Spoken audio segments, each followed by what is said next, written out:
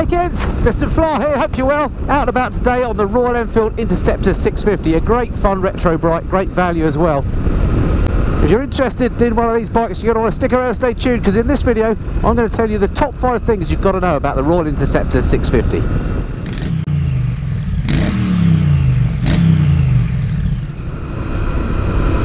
So welcome aboard the Royal Enfield Interceptor 650, a bike now that's been available in the UK for around about 6 months or so.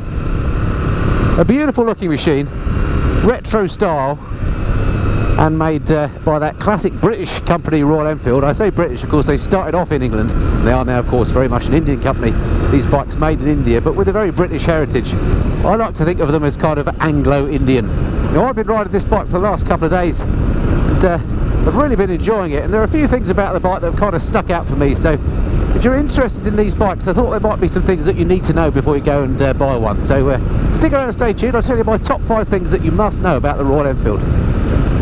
So the first thing you must know about the Interceptor, and you'll find this out very quickly as soon as you jump on it, especially if you're on roads like these sort of back B roads, is it's just a great fun bike to ride. It just puts a smile on your face. This one's got a standard exhaust on. It sounds absolutely amazing. I hope you can hear it.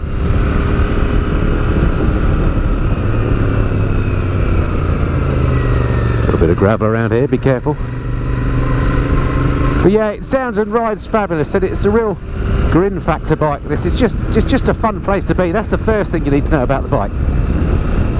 Second thing you need to know about the Interceptor 650 is that it's absolutely top value for money to buy. This bike on the road, brand new, with a 3-year warranty, £5,550. You find me another bike that's that good value.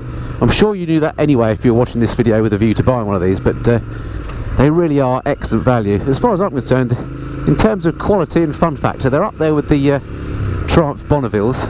Okay, build quality isn't quite as good as the Bonnevilles. If you like, the Enfield 4 feels more like the previous generation 865, albeit much lighter and sounding better and more fun in my view.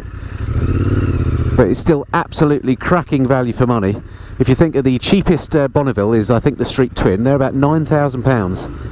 So basically twice the price of this bike, and believe me, you are not getting twice the fun.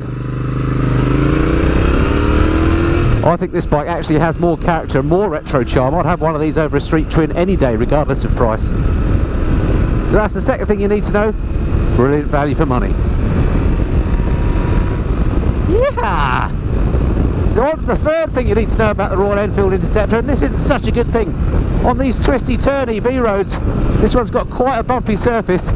If you give it some beans as there was down there, the suspension can get a little bit out of shape. The suspension, generally speaking, is absolutely fine for normal lazy riding, but once you start to wind the bike up, she can get a little bit bouncy on those twisty roads, and if you go really fast on high speed roads, motorways, things like that, I have found that she does feel a little bit weavy. So just be aware that the suspension feels a little bit budget. Not a big problem if you're just going to be riding it lazily, but if you're going to be hammering it, you might want to swap it out for something a bit more beefy. Easily done though. Okay, so to number 4 on my list of things you need to know about the Royal Enfield Interceptor, and again this is a bad point, and this is to do with servicing. The servicing intervals on the bike, 3,000 miles, which for a modern bike is quite a short interval. And not only is it 3,000 miles a service interval, but also the bike takes fully synthetic oil, because it has a slipper clutch, which makes it, the slipper clutch is lovely by the way, but because it's fully synthetic oil, that's quite expensive. So that makes the service quite expensive, as does the fact that on every service they also check the valve clearances, which is quite a time intensive job. So every 3,000 miles you're looking at something like, well, depending on where you go, between £300 and £400 for a service. Stop the video at this point. Since I made this video, I've realised actually I made a bit of a cock up here on the servicing. Although the service interval is every 3,000 miles, the 3,000 mile check is actually just a sort of an inspect and check type service. The oil change and valve clearance check is only every 6,000 miles, so it's not quite as bad as I made out on this video. So sorry for misleading you there. Back to the video, and sorry about my throat. So it's quite expensive to actually run the bike, so it's probably well worth learning how to maintain the bike yourself. The good news is they're very simple bikes and they're easy to work on. Changing things like the spark plugs and the oil couldn't be easier, so it's well worth learning how to do that yourself, and then you can save yourself a bit of money on those servicing charges. And finally, the last thing you need to know about the Enfield, which you probably know already, that it's quite a simple bike. I call it back to basics, sort of real world, old school motorcycling. There's no riding modes, there's no fancy electronics. It does have ABS, which is the one electronic aid that I think is definitely worth having. It doesn't have traction control, so it is proper old school, simple biking, and I think the machine is all the better for it. So there you have it, folks. That's the top 5 things I think you need to know about the Royal Enfield Interceptor 650 if you're thinking of buying one. It's an absolutely brilliant bike. I've got loads of videos on my channel about this machine.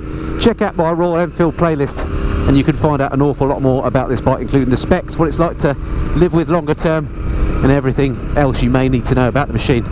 Okay, I hope that's been of some interest to you. Don't forget to hit the subscribe button if you've not already done so. It'd be great to have you along, and I look forward to speaking to you again soon. Till then, this has been the Missed and Flyer. Cheerio.